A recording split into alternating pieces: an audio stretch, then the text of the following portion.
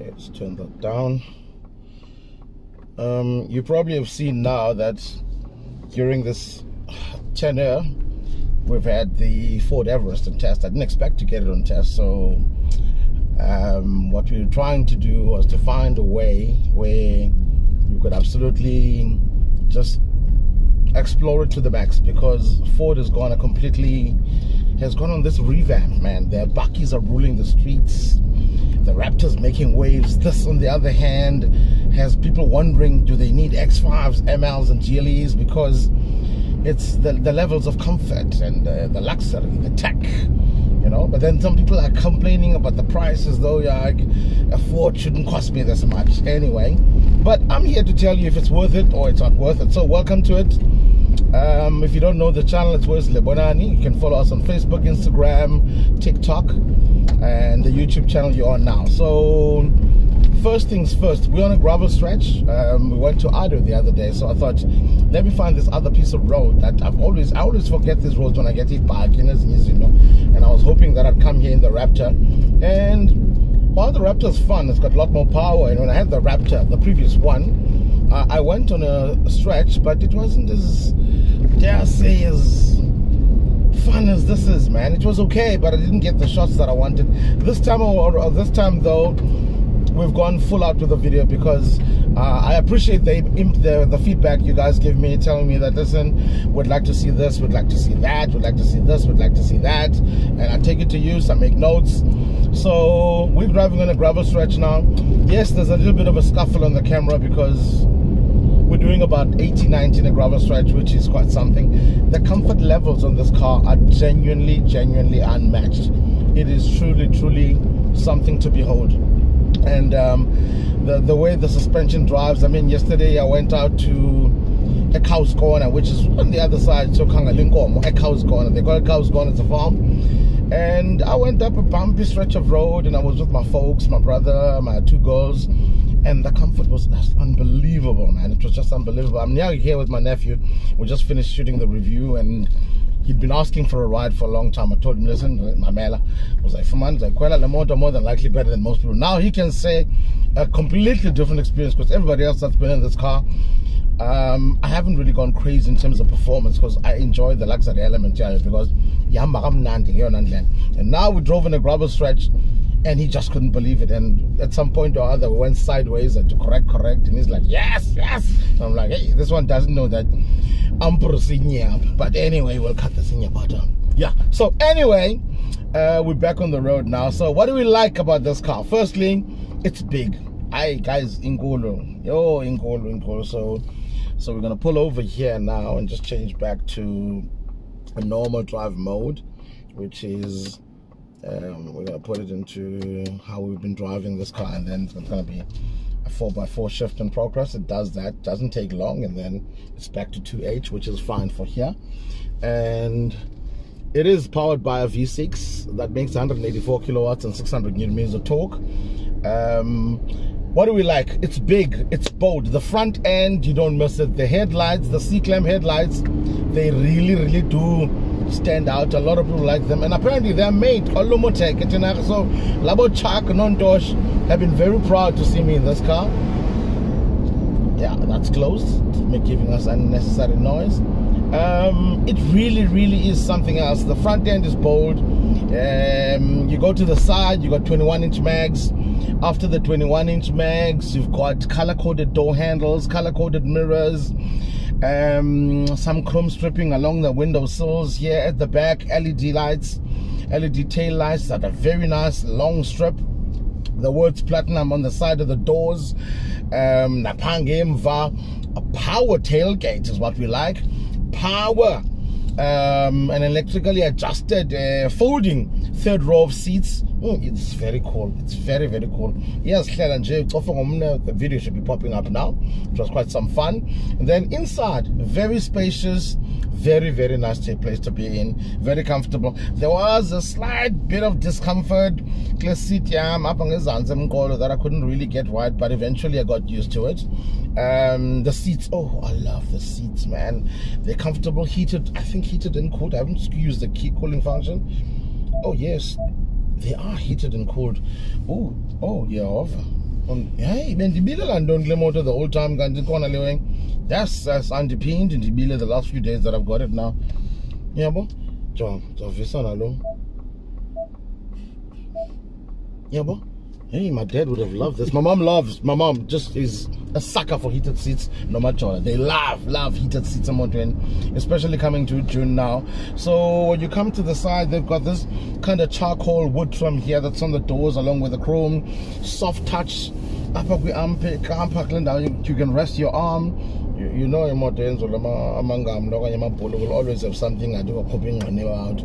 It's quite nice. The air vents are quite cool. Below the air vents, you get cup holders, which is quite nice. And then you get these buttons. For me, were something I didn't quite like because they are quite low there to adjust the lights and the dimming of the screens and all that. They're quite low, and you have to actually look at them. And sometimes you have to make that adjustment. You're probably driving. You might take your eye away from the road. Yeah, just something, you know, I wish it could have been higher. Move to the side. Oh, I love the cluster. You can interchange it in many ways. I just kept it in the basic one where I see the boost pressure, oil pressure, water pressure, how much fuel is in the car, the safety levels. Now you move to this side. This big tablet screen had everybody in there, or because people were going like, you in a tablet, it has a. And then most people that didn't have an inductive charging phone, all of them were trying to charge on this thing. I know my Huawei didn't really link up with this car, and that didn't make me happy, because I wanted to start this car for my people from the outside, because I know you can start it from the phone, you can open windows from the phone. Oh, that's another gremlin I didn't like, the fact that you can't open the windows from the key, because my phone wasn't linked up. Yeah, most Donald Trump and as long as I changed the size, I'm going to use my Ford Pass, and I couldn't. But anyway, that's neither here or there. It doesn't mean that it spoils the fun. Those are just a few things, very few things I didn't like. Space in the car, the center armrest has got a compartment in here. I think that's cool. Cup holders were awesome. That side. Oh, then one of the best things about being in this car, the sound system, man. Oh geez, this Bang & Olufsen sound system, it bangs. Like, it bangs, not because it's Bang & Olufsen, but it bangs. Yo, ikhala kamnandi, guys. Ikhala kamnandi, and yours truly is the best music as always. Oh, really sounds bloody nice. And the beautiful thing about it is that I didn't even need to adjust it. Whether I was playing a little bit of house music and most of my R&B and all that, it really just came to the fore. Nandi. Yeah, I think on the interior, exterior, that's about it. Oh yes, driving the car, I know this thing is full of tech, and one thing I love about it being full of tech, safety tech, when you put it in reverse, the cameras are crystal clear. It's got 360-degree views, so you see all the time. The navigation is beautiful. You can zoom in and see actual buildings of where you are driving, which is quite awesome. Pairing it with my phone was not a nightmare. It was quite easy, straightforward. And then there's one touch button for lane keeping assist, for, you know, the cameras, to see in the cameras. When I went to Atlantic to go get the park, you know, but the and weekends and yes, for the month and for the end of April. So I guess I can. So apart from that, and the camera works beautifully. And what I liked was, if I didn't like, and if you crossing over lanes, you use a lane keeping assist, the steering shakes very gently. Unlike other cars that'll, you know, some people say no, you can set it up, but I like the fact that it warns me gently that, listen, you are crossing over lanes now, you need to come back. That was beautiful. I loved it immensely. And the other thing that I quite liked about driving the car, the forward collision alert. Like now, it's blue. There's nothing in front of me. When I'm getting closer to another car, it'll be orange. And then once it's orange, I know. When it's red, especially when I reverse, in reverse, for cross traffic alert, I know, shame. If I'll brake, which I loved it. If you're reversing and you're about to hit an object, a stationary object, whether it's a wall, it brakes for you, which is beautiful. And unless petrol because we're now Gillespie. So yeah, apart from that, oh guys, the drive, man, the drive is comfortable. The engine, 10-speed gearbox, 185 kilowatts of power, 184 kilowatts of power, and we're dealing with 600 newton meters of torque. with a load full of people, without a load, Jens and Duenye, back up humble, shove. And initially, we didn't problem that it didn't have pedal shifters. And as time went on, I realized it doesn't really need them. This box is very well matched. It's a 10-speed gearbox.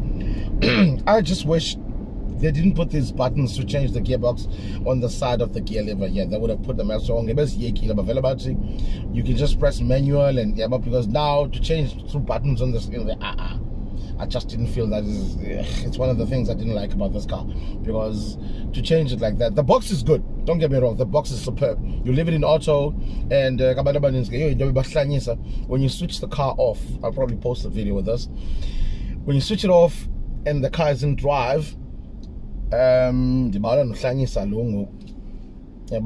what it does, it moves back to park. So we'll start it again now and put it back into drive. It really is quite something. Someone pulled me over and said, hey, Tata Ben Bonella, we will drive, yes, park. Yes, I'm wow! You know, guys, serve your audience, give them exactly what they'd like to see. And this is why some people ask me, what channels you want to go? Because if you know the target market and you know your audience, you know exactly what to do. Because when people ask me, hey, do that so that those people bring other people on board. So, you know, this car currently is being judged Swarkops for the guilds, South African Guild of Modern Journalists Car of the Year. It's one of the finalists, and I'm gonna tell you now, I've been so impressed with this car that it scores a healthy 9. Call it 8.5 actually, because of a number of things that I feel like I don't like these buttons here. I don't like the way the gear lever is awesome. It's quite small. I know that another friend of mine in another bucket didn't like it. I don't like these buttons for changing here. This is what made me wish it had pedal shifters, because then again, a diesel with pedal shifters, not always the best. But I know, healthy 8.5. And I know that a lot of people had a bit of a problem with pricing, and I think that's another thing, and that's half a point that it loses, because Ford unbundled is, so this car at its pricing, you gotta add service plan, you gotta add maintenance plan. It comes with warranty, and you wish at that price point they'd made it complete battery maintenance plan, and then you have that peace of mind. But yeah, I assume at that price point, not even an assumption, I got to by adding another 80,000-90,000 rands for a full maintenance plan, or I think a service plan liberalized. But I mean, it's you and I as a package, guys. I know, no shame. I found myself just figure when I come to test them, and if man sindoba I ingafiki ambele and bonswando. Then the cars that come, it fits my lifestyle in every aspect. My kids love it. My Jola loves it. My family enjoyed it. People were going berserk, going, yo, and this white, yo, this white, man, because I thought, black come out in a sport. The sport edition looks nice. I know that Amasho Sholoza, we're going, yo, that's the FBI edition. Hi, this white, I know. Listen, like, subscribe. Tell us what you think. We're happy. 8.5 for the Ford Everest Platinum. I fully respect, man. Fully respect, seriously. And you know, it doesn't get more American than this in terms of size. And this V6,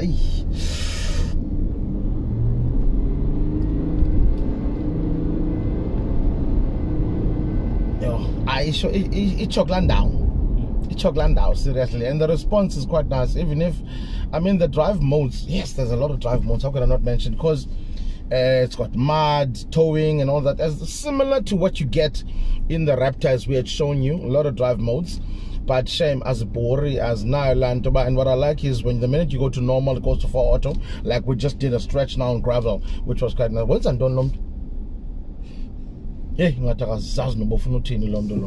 Anyway, that's us. Like, subscribe, tell us what you think. I think we've covered everything, and personally I quite like it. It's just one of those cars I wish I didn't have to hand back, because for 11 years and she confirmed to us that she is glad she held on and didn't let the relationship like, subscribe, and this is our Papagat. Anyway, where's the button in the channel? Tell your friends, tell your family. Yeah, ask us, tell us what you think. See you, bled. So someone asked me a question, and it's relevant because it's to do with the fuel consumption. As I'm taking this car back now, this Ford Everest Platinum. It's powered by a V6 3-liter turbo diesel, and I think I've topped up 35 liters, and we're sitting on just over 900 kilos now. And I've had quite a lot of things to do with the car, because it came at a time where I genuinely need a car. Sometimes I can just chill at home and be doing a lot of work at home. And my conclusion, well, we're sitting on 13.2 because yesterday we did the filming of the car, so we did some high-speed shoots on gravel, which proved very well, did very well. And I found myself actually quite impressed with the consumption, because I felt for a V6 I didn't feel like I had to consistently fill it up. If in a half a tank, it was enough to do a lot. And I think a tank will probably give you about, give or take, probably 700 Ks on a tank on a normal drive, mixed driving, town, urban, highway driving, because of the way I was driving the car. Why is this person crossing the road and disease? Yeah, so yeah, the fuel consumption is pretty decent. It may not be close to the claimed figure that Ford says, but personally I was happy with it, because you look, I think this is an 80 or 90 liter tank, and yeah, it did very well, I'm quite happy with it. Yeah, I'm quite happy with it.